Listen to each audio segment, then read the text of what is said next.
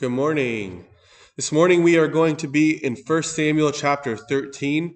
Last time we were in 1 Samuel chapter 12, and if you remember what happened in 1 Samuel chapter 12, we saw Saul becoming king. He was being anointed as king. He was becoming king after he had just won the battle back in chapter 11, and the people were all excited about him becoming king. And then Samuel was giving a speech at the coronation, and he was explaining to the people, first and foremost, making sure that he was okay in their sight. He was okay and not like owing them anything, and that they were good with him. But then also he was rebuking them because they rejected God as king. And they weren't realizing that they were rejecting God as king. And so he prays to the Lord and says, God, send down thunder and rain. And he does, to show them that they were disobedient to God. And so then the people were fearful, and they cried out and asked Samuel to pray for them. And Samuel prays for them, and that's fine. And Samuel says, I'm going to make sure I show you the way to live. Even though you have a king, even though I'm not, the ruler over Israel by God through me anymore, I'm going to be the priest. I'm going to be the prophet. I'm going to be here to show you the right way to live so that you will walk in the way of the Lord for his glory. And we ended off in verse 25 that said, if you do wickedly, you will be swept away, both you and your king. And so there's a warning from Samuel as we end chapter 12 and as we roll into chapter 13. And so chapter 13 starts off kind of weird. It said, Saul reigned 1 year, and when he reigned 2 years over Israel, Saul chose for himself 3,000 men of Israel. 2,000 were with Saul in Michmash and in the mountains of Bethel, and 1,000 were with Jonathan in Gibeah of Benjamin. The rest of the people he sent away, every man to his tent. Saul reigned 1 year, and when he had reigned 2 years, that seems like a weird thing to say. And my commentary here has some interesting things. I'm not really sure what to make of it exactly, but I'll just read it for you so you can have the information. It says the original numbers have not been preserved in this text. It literally read, Saul was 1 year old when he became king and ruled 2 years over Israel. Acts 13:21 states that Saul ruled for Israel for 40 years. His age at the ascension is recorded nowhere in Scripture. Probably the best reconstruction of verses 1 and 2 is that Saul was 1 and perhaps 30 years old, so 31 years old, when he began to reign, and he reigned for 2 years over Israel. Then Saul chose for himself 3,000 men. So that's just the kind of way that they reconstruct it here in the commentary. John MacArthur does. Take it for what you want to take it for. I don't know. This is kind of a weird piece here to try to discern and understand exactly what's going on. Obviously, it doesn't have like major implications on our faith or anything like that, but just trying to make sense of that first line there is interesting to see. But Saul chooses 3,000 men for himself, and 2,000 were with him at Michmash in the mountains of Bethel. And so Jonathan also had 1,000. Now, Jonathan is Saul's son. We haven't read that anywhere yet, but it's listed throughout the scripture, so I'll just let you know. Jonathan is the son of Saul, and he is a leader in the army of Saul, apparently, because he has 1,000 men under his command. And so it says in verse 3, Jonathan attacked the garrison of the Philistines that was in Geba, and the Philistines heard of it. And so Saul blew the trumpet throughout all the land, saying, Let the Hebrews hear. Now all Israel heard it, that Saul said that Saul attacked the garrison of the Philistines, and that the Israel had become an abomination to the Philistines, and the people were called together to Saul at Gilgal. And so Jonathan, his son, goes in and attacks the Philistines. Now, if you know much about the Philistines and the Israelites, they hate each other. The Philistines are constantly a thorn in the Israelite side throughout the scriptures, specifically here in Samuel.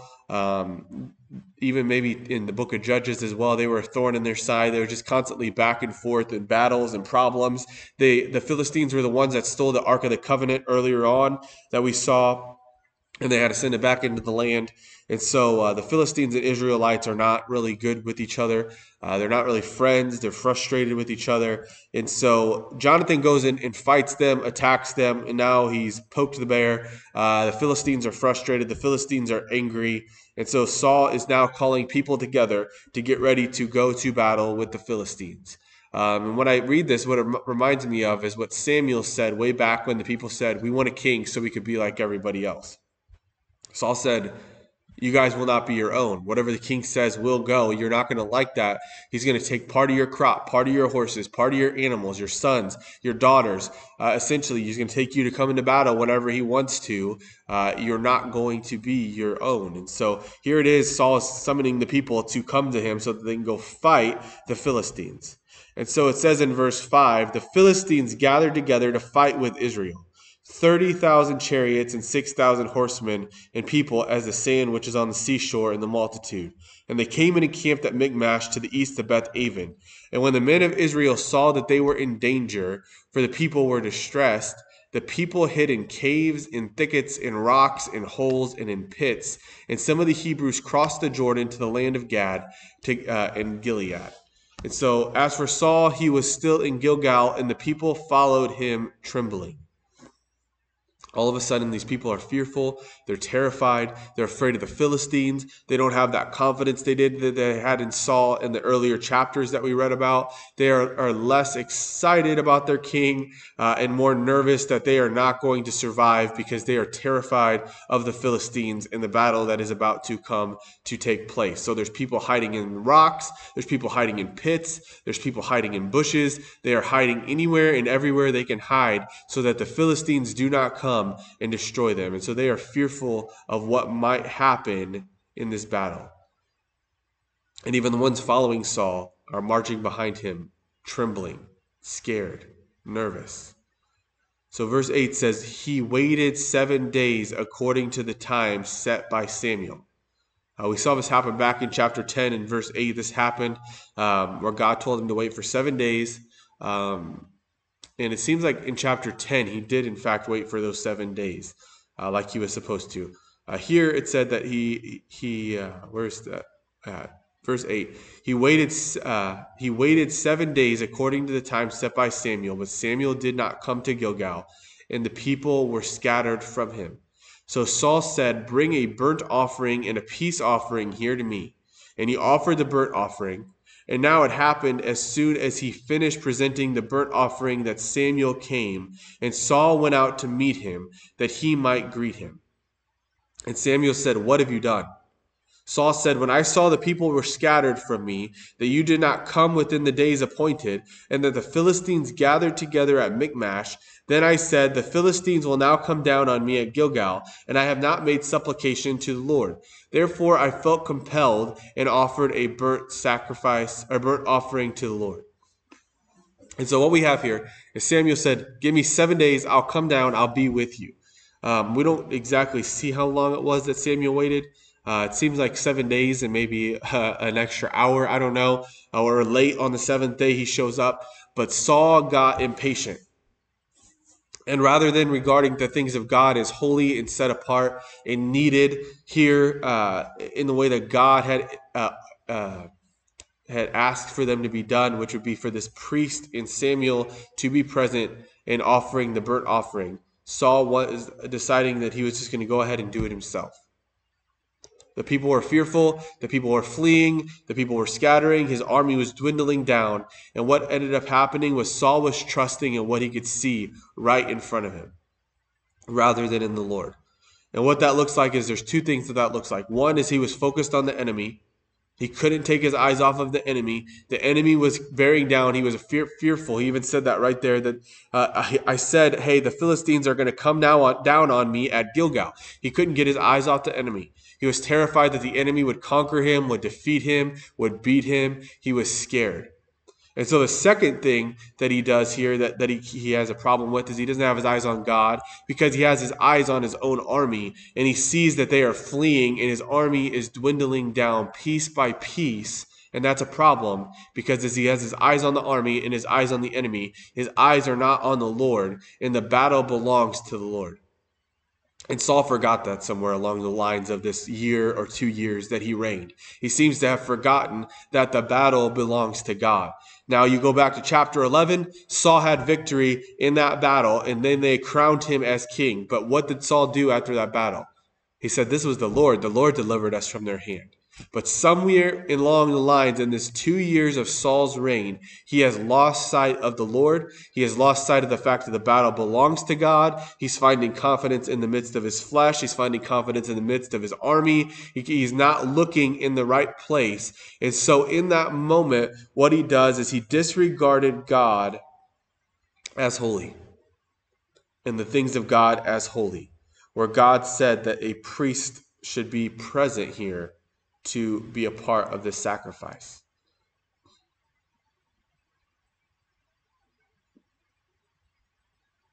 And so he said, I felt compelled and I offered the burnt offering. And so Samuel said to Saul, you have done foolishly. You have not kept the commandment of the Lord your God, which he commanded you. For now the Lord would have established your kingdom over Israel forever. But now your kingdom shall not continue. The Lord sought for himself a man after his own heart, and the Lord has commanded him to be the commander over his people, because you have not kept what the Lord your God commanded you. Then Samuel arose and went to Gilgal at Gibeah of Benjamin, and Saul numbered the people present with him at 600 men. He had 3,000, he has 600. That shows the way that the number of people dwindled away. My commentary here says, Saul's disobedience was a direct violation of God's command. Additionally, it says somewhere in here, Samuel wanted 7 days to test Saul's character in obedience to God, but Saul failed by invading the priestly office himself. And so Saul does not regard what God has orchestrated and ordained as holy, the holy way of sacrifice, where there should be a priest present during this time. Saul jumped in and said, hey, I want to be doing this myself. I don't have time to wait on Samuel. I need these people behind me. I need them to know that it's going to be fine. I don't know. I'm just going to do this myself. And he jumps in and he commits this sin. And so God has now removed the kingdom from Saul. He is no longer got God's backing as king.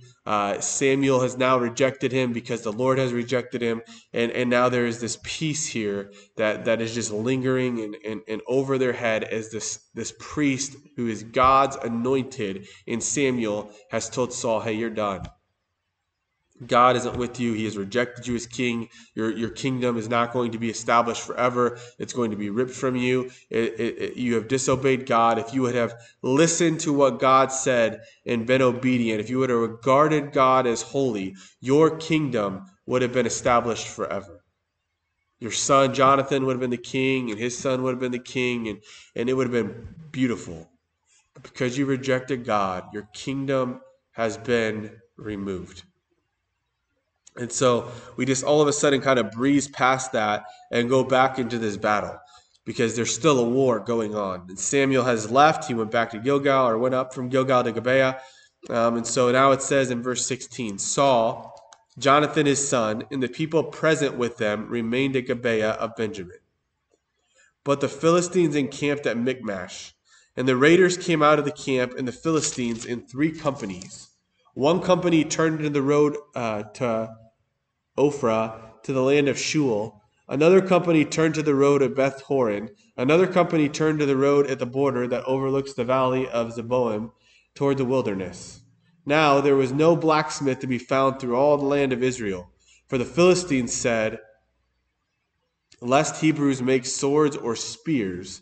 But all the Israelites would go down to the Philistines to sharpen each man's plowshare, his mattock, his axe, his sickle, and the charge for sharpening was a pim. For the plowshares, the mattocks, the forks, the axes, to set the points of the goad.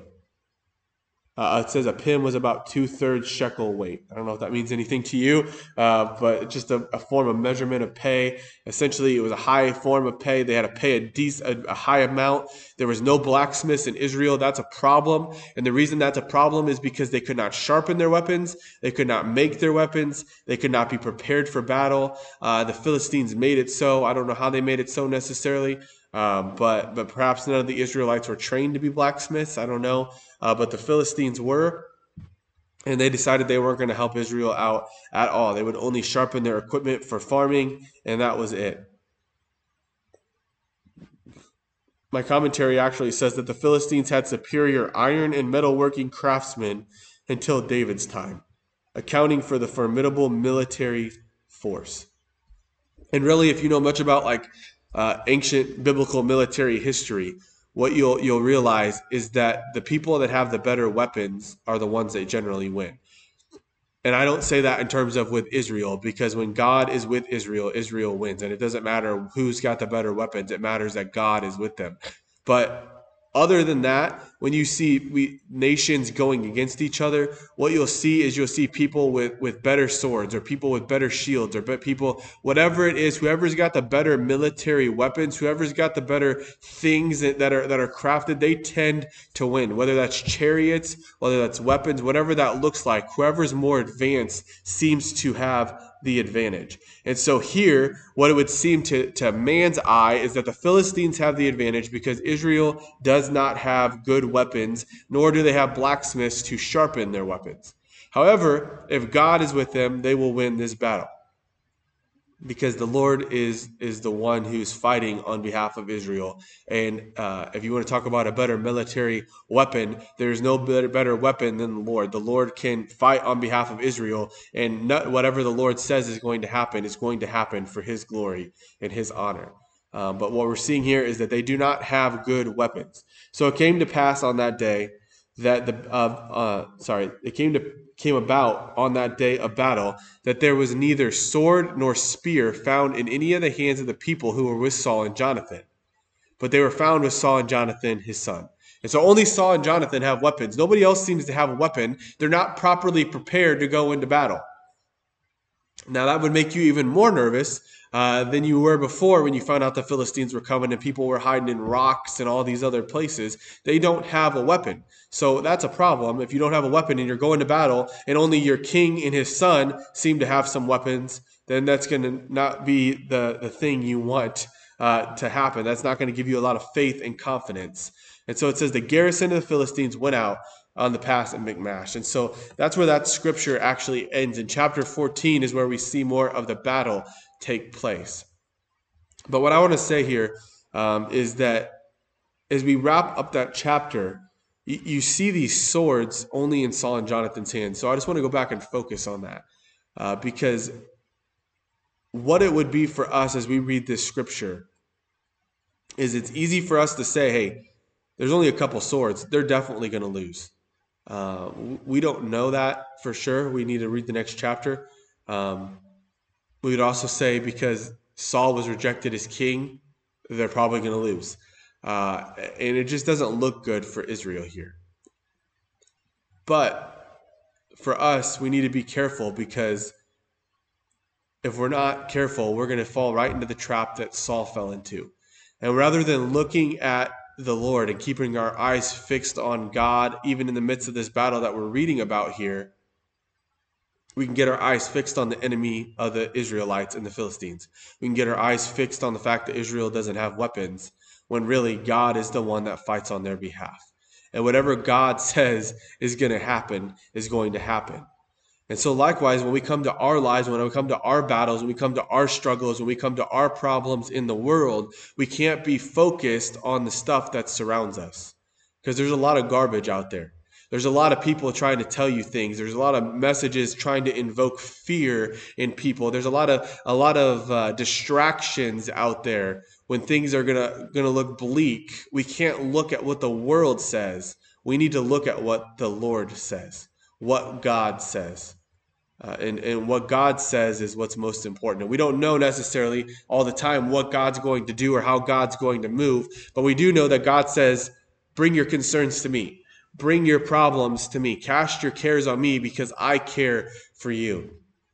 And when the battle looks bleak in our life, when things look like they're struggling, when things look like they're going to fall apart, when things look like they're going to break, we need to keep our eyes fixed on Jesus, and we need to come to him in prayer and realize that the battle belongs to him, that the battle belongs to the Lord, that the Lord is over everything going on in our life. And so we cast our cares upon him, we cast our concerns upon him, we cast our problems on him, we keep our eyes fixed upon him, and we remember the good things that God has done, the way that God has shown up, the way that God has moved. We mentioned that in the last chapter that Samuel recounted what God had done, how he delivered them from the hand of the Egyptians, how he raised up judges and utilized judges, but God really was the one that fought the battles and delivered them time and time again. And so for us, we remember the things that God has done. We remember that he defeated death on the cross, and so that no matter what happens to us here on this life and on this earth, that when we have this relationship and life in Jesus, we know we're going to be with him forever, and that this is not the end. We know that whatever we're facing, that God says he works it together for the good of those who love him and are called according to his purpose. We know that God tells us in Matthew chapter 28, verse 20, I think I got that right. It's not the other way around. He says, "Lo, I'm with you always, even until the end of the age." So God is never going to leave us. He's never going to forsake us. The Holy Spirit is inside of us. And so no matter what we're facing today, we need to keep our eyes fixed on God. We need to stand on the promises that God has given us, that we would not be waving and wiggling around, but that we would stand strong and firm on what God is telling us and communicating to us for his glory and his honor, because God is with us in the midst of the battle. The enemy might look bigger, the enemy might have more weapons, the enemy might be stronger, but at the end of the day, it is the Lord that fights on our behalf. And it is the Lord that goes with us in the problems of this life and the struggles of this life, and there's nothing too big for God.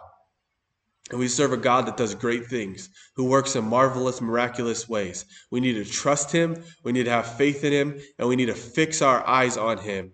Because when we get our eyes on the enemy, that's just going to bring in fear and doubt and worry and concern. But when our eyes are fixed on Jesus, it brings peace, it brings comfort, and it brings hope. Because he is the God that is bigger than anything that we are going to face today, tomorrow, whatever day that might be. God goes before us in everything. So keep your eyes fixed on the Lord. That was 1 Samuel chapter 13. We'll look at 1 Samuel chapter 14 next week. But we're going to go ahead and close out in prayer here. Lord, we thank you for your word, and we thank you that the battle belongs to you, that it's not belonging to us, God. It's all yours, God. We surrender it to you. We submit it to you. We lay it down before your feet, Jesus. God, we give it over to you today. Lord, everyone that's listening to this is going through something different, God. Forgive us for keeping our eyes fixed on the problem. Forgive us for our eyes being fixed on our own solutions. God, let our eyes be fixed on you. Let us cast our cares upon you today, God. Whatever everyone's going through, Lord, let it be laid down at your feet, knowing that you're with us in all things. And we thank you for the hope that you've given us, Jesus, in the cross. We thank you for the blessing of life that you've given us, Jesus, by giving your life on the cross, that we have life in you. We thank you that your spirit is alive and well inside of us, going with us everywhere that we go. We thank you that you promise never to leave us or forsake us. We thank you, God, that you're with us in the midst of these problems, in the midst of these battles, Jesus, and you're working all things together for the good of those who love you and are called according to your purpose. And we pray, Jesus, that you would just move in our lives for your kingdom and your glory in all things. Lord, we pray for Forever Grace Church that you continue to be at work here in this place. Lord, that you would give wisdom to leadership as we move forward here in this place. That you would give guidance and direction for your kingdom and your glory and your honor, God. That we would have our eyes fixed on you in the midst of it all. And Lord, we just pray that you would bless this place, Jesus, that we would go in the way that you want us to go, that your name would be lifted up, that Forever Grace would be a light in this community for your glory, we pray. In Jesus' name, amen. Thank you guys for listening. We'll be back next time to do 1 Samuel chapter 14.